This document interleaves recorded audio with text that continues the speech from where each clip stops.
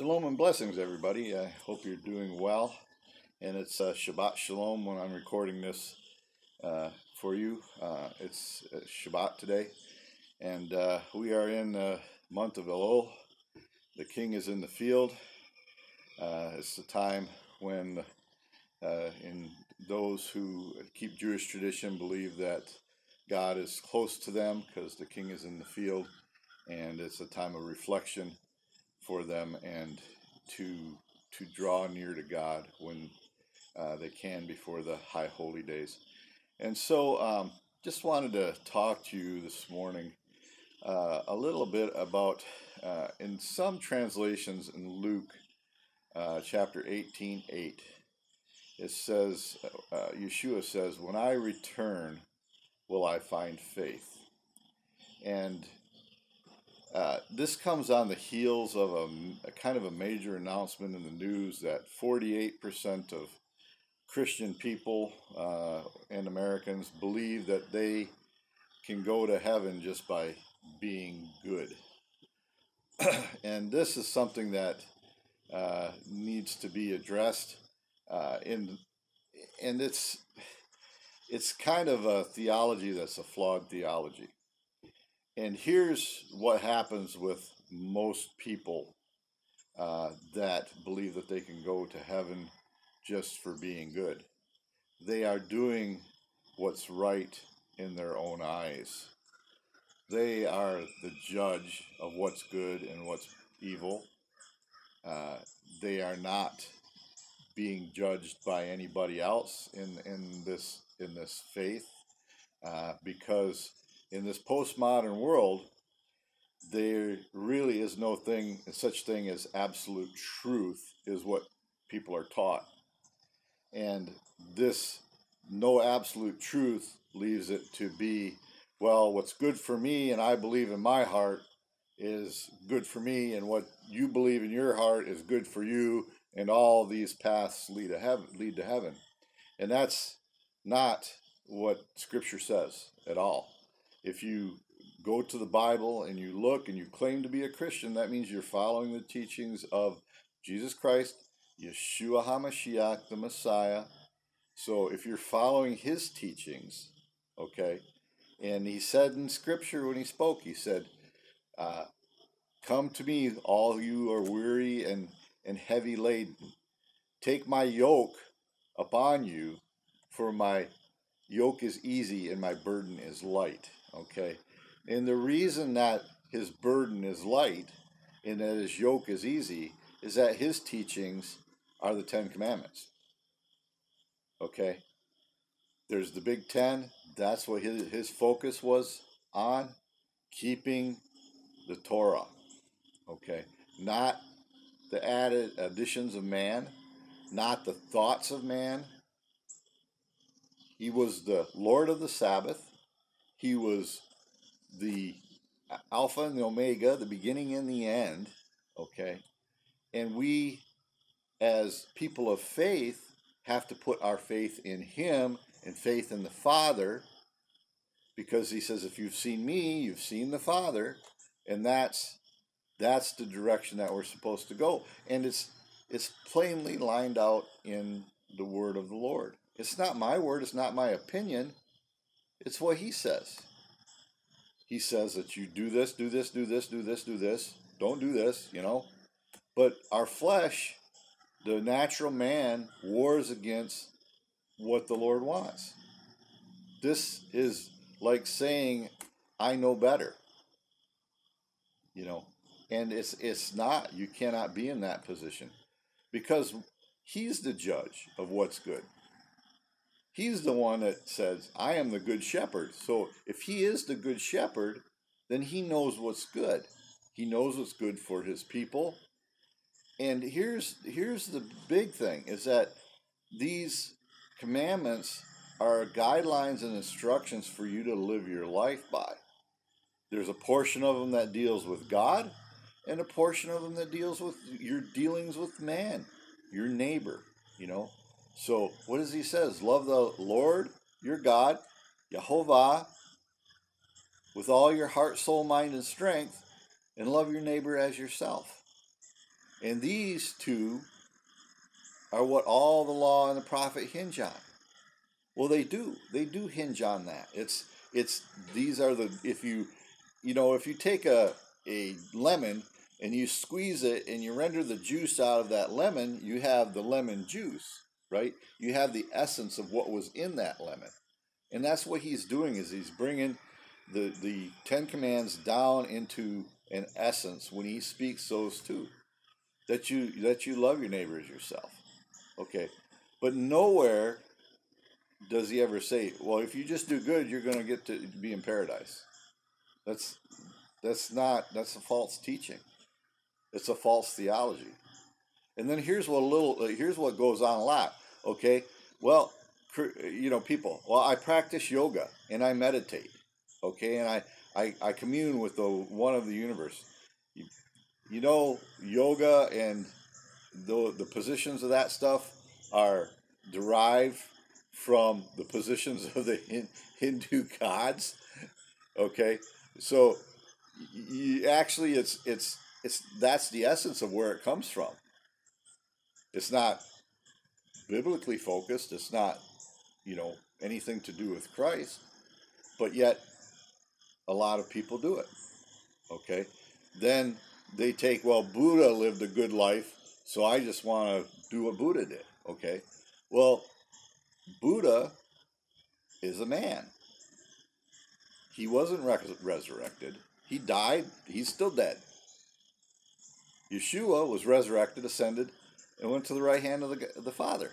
Okay, so there's this subtle difference. But just being good and proclaiming that, I can go to heaven by being good, is a false theology. If you're under a pastor that's teaching this kind of theology, you should find somebody that's a little closer to the Word and sticks a little closer to Scripture. There are all kinds of teachings out there. Okay, karma. Ooh, I believe in karma. Well, I believe in luck.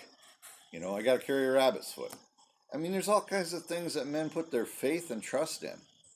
And the Lord says, when I return, will I find faith? Well, Europe went down in faith. The people in Europe, there's a remnant there, but there's many, many churches that were thriving churches are now taverns and pubs and, other businesses because they had to close up. Okay. So we're in this time where darkness and gross darkness is covering the people, and people are just off doing their own thing. What's good in their eyes? That's not scriptural. And as a minister of the gospel, I have to come to you and say, hey, this is what Scripture says. This is what the Lord says. It's not me. This is what's written here in His Word. And if you're not being honest and truthful about that, then you have to. My pastor used to say you need to do a checkup from the neck up. You need to correct your thinking. You need to go back to the spout where the glory poured out. When you come to your first love, if you've fallen away from the Lord, you need to return to your first love. Return back to Him. You can't just run around willy-nilly being blown every direction by things that aren't doctrinally sound or not written in Scripture. And this is mainly directed at people of faith, this last statement. I mean, there are people of faith that their faith has been contaminated with all this stuff of the world.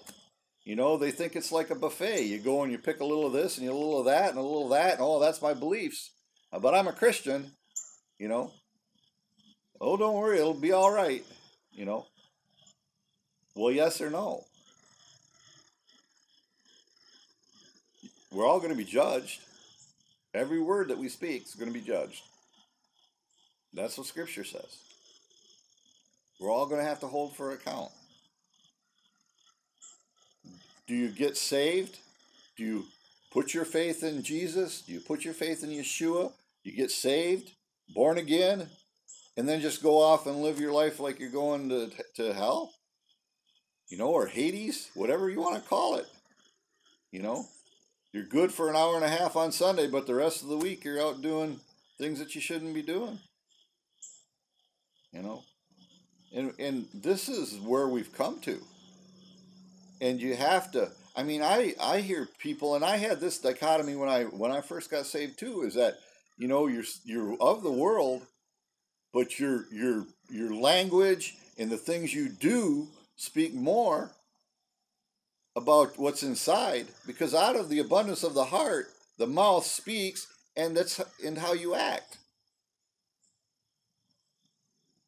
So if you're the judge of good, and you really don't know what good is, okay, if you have no qualifiers, you're not grounded in Scripture and knowing what good is, good following the Ten Commandments, doing what the Lord's called us to do, raising your family in a godly fashion.